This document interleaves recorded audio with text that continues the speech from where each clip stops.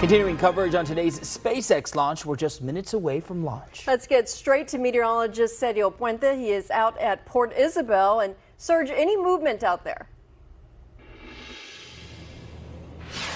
Yeah, right now what we're seeing that steam coming from the bottom of the rocket because they're already fueled up and they're continuing to fuel up until that T-minus 30 seconds, something like that, where they eventually stop and they're getting ready to actually take off. And right now we're actually T-minus 4 minutes and 30 seconds, so we're getting closer and closer to that rocket launch. Now, SpaceX is super excited about this one. They're building on what they've learned from test launch 10, and one of the things that they're working on, I talked about this earlier, is putting stress on those heat shields because they need to know how this rocket can perform in areas where maybe they kind of lack some of those heat shields.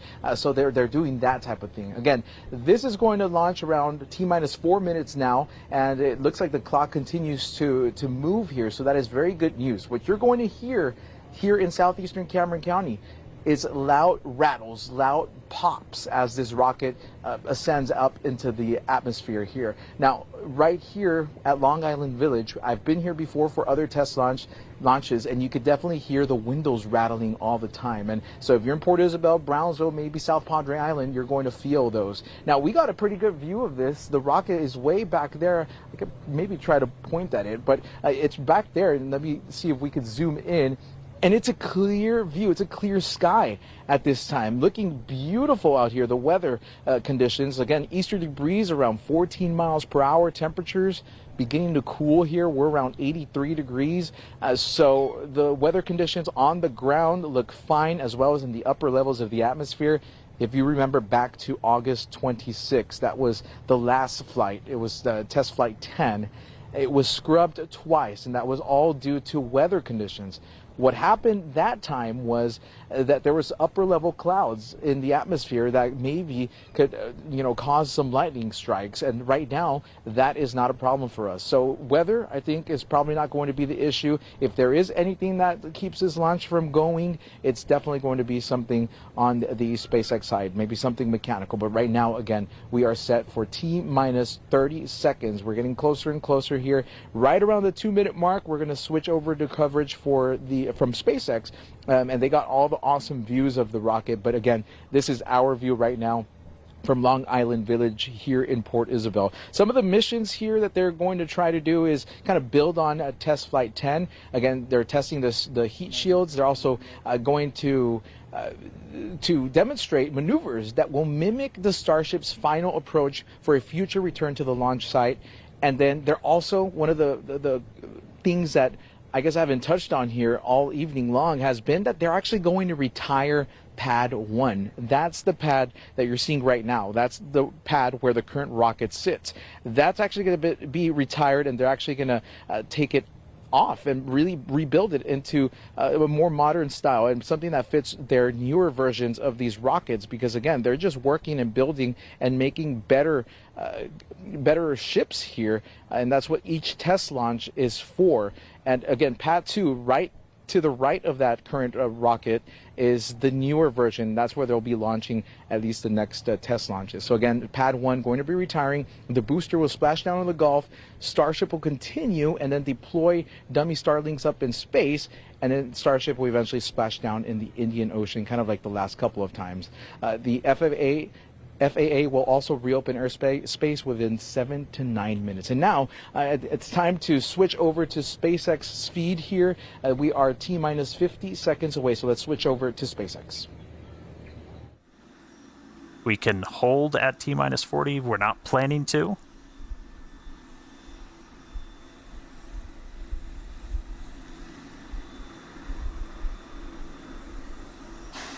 All right. We're through T-minus 40. Let's listen in. Flight Director Ty Huntington back in the seat.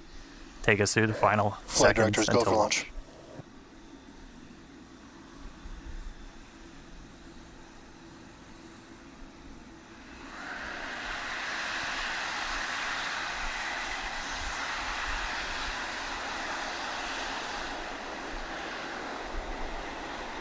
T-minus 10, 9, 8, 7, 6, 5, 4, 3, 2, 1.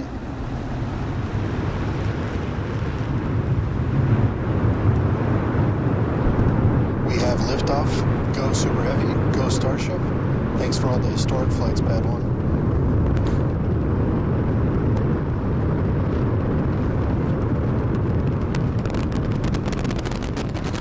Eagles pitching downrange. Booster Raptor chamber pressure nominal.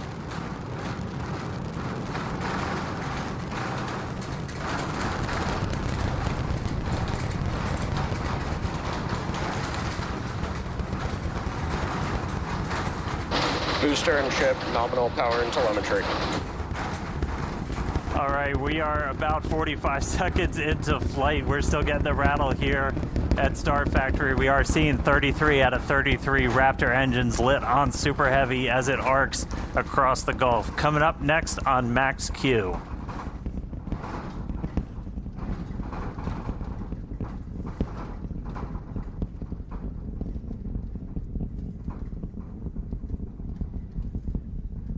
Max Q. So at this point, we've passed through that period of maximum aerodynamic pressure. The next thing we're looking forward to is going to be hot staging. So we've got 33 out of 33 Raptors lit. Super Heavy makes its way uphill. Hot staging is going to be coming up in just a little over a minute.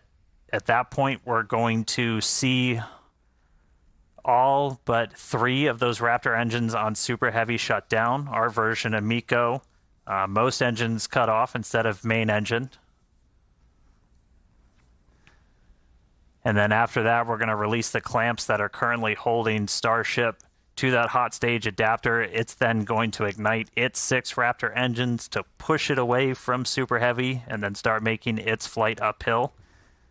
So in about 30 seconds, we're going to see the engines start to shut down on Super Heavy. You'll see them kind of shut off in separate banks until we've just got those 3 center engines that never stop running for this process, and then looking for 6 ship Raptors. All right. MECO coming up in about 10 seconds.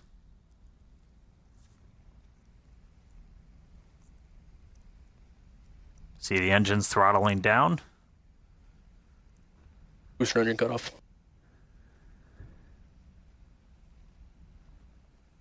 Ship ignition.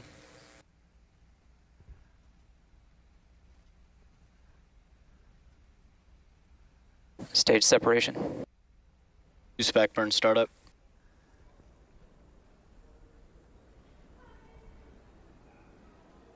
All right, successful hot staging maneuver. So we've got 12 of the 13 engines lit back up on boosters, so it's doing its boost back. Real excitingly, though, we've got 6 out of 6 Raptors lit on ship there, so it's now going to continue to make its ascent into outer space. Meanwhile, this boost back is happening. We're using those 13 engines, so everything, well, 12 out of the 13, and then we go down to 3, and then we're going to shut down for the end of boost back. That's sending Super Heavy back towards its planned splashdown zone in the Gulf. Right after we finish this boost back burn, we're also going to separate the hot stage. This will be the final time that we're doing this. Is all right, there's the end of the boost back burn. We should be seeing the hot stage. There.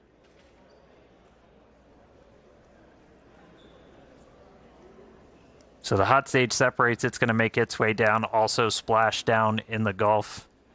In the meantime, though, these 6 ship Raptors are going to continue firing for about 5 more minutes.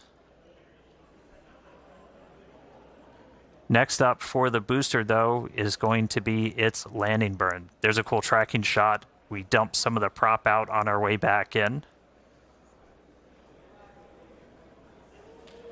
All right, so for booster, this is one of the main things we're trying to get is going to be this landing burn. Oh, that's so you can see the hot stage kind of making its way towards the left side. So that's the bottom of the booster. It's about to pass right in front of where you can see some of that prop dump happening. They look like they're close together, but there's a good amount of distance between them, and the hot stage will go down and splash down in the Gulf while the booster comes back for its landing burn. Starship is on nominal trajectory. All right. Looking good on our trajectory, looking good on everything. Jake and Amanda, you guys with me down there? Yeah, definitely. The crowd is gathering over here in the office. You can definitely feel the energy in here. Great to see that booster is making its way down to the splashdown zone in the Gulf. Yeah, the shaking down here was absolutely nuts. The windows are still there, still intact, so that was pretty awesome. But yeah, booster's coming down. We're at about 30 kilometers. All right, yeah, and as we approach that landing, just like tower catches, we will be doing a 13-engine landing burn to slow down. This time it will be in a V3 configuration. And as we're starting to get into the denser part of the atmosphere, the booster is using 4 hypersonic grid fins to guide itself through atmospheric entry towards its landing site.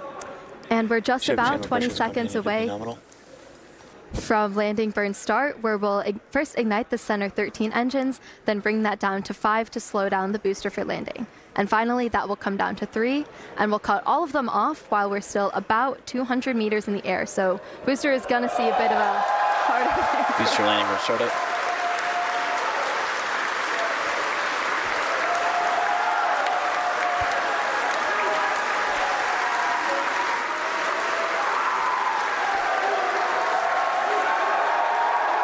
Booster landing burn shut down. And there we heard it. That's it.